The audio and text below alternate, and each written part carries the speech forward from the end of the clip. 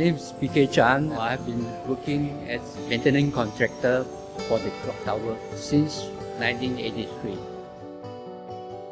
Before there is famous of the 107 steps from ground floor to the top. Basically, to maintain the tower clock, make sure it's in working condition, the time is correct, the chiming is correct and accurate.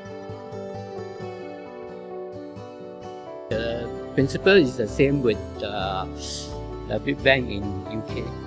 There are people in Singapore know how to operate the clock. The only thing is the commitment.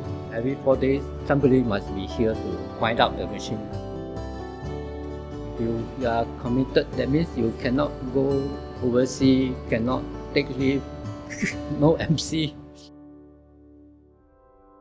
Okay, this is tower clock at Victoria Clocktower. The machine is the only one in Singapore. It consists of 3 sets of movement. One is the clock timing machine, one is the hourly chime, one is the quarterly chime. This is actually manufactured in 1906 and I think it's installed in Singapore at 1907.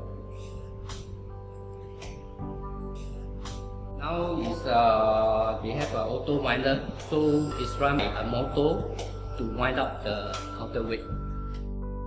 You don't have to wind every 4 days. I just make sure the machine is in running condition. This is the room for the clock face. The machine comes up and divided to 4 sides of the clock face, and the hands are outside to indicate the time.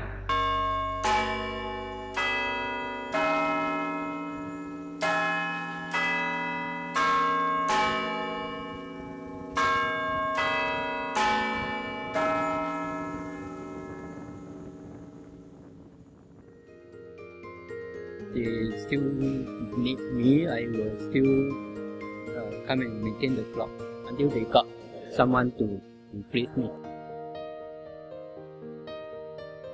It become my baby now. I have to take care of it.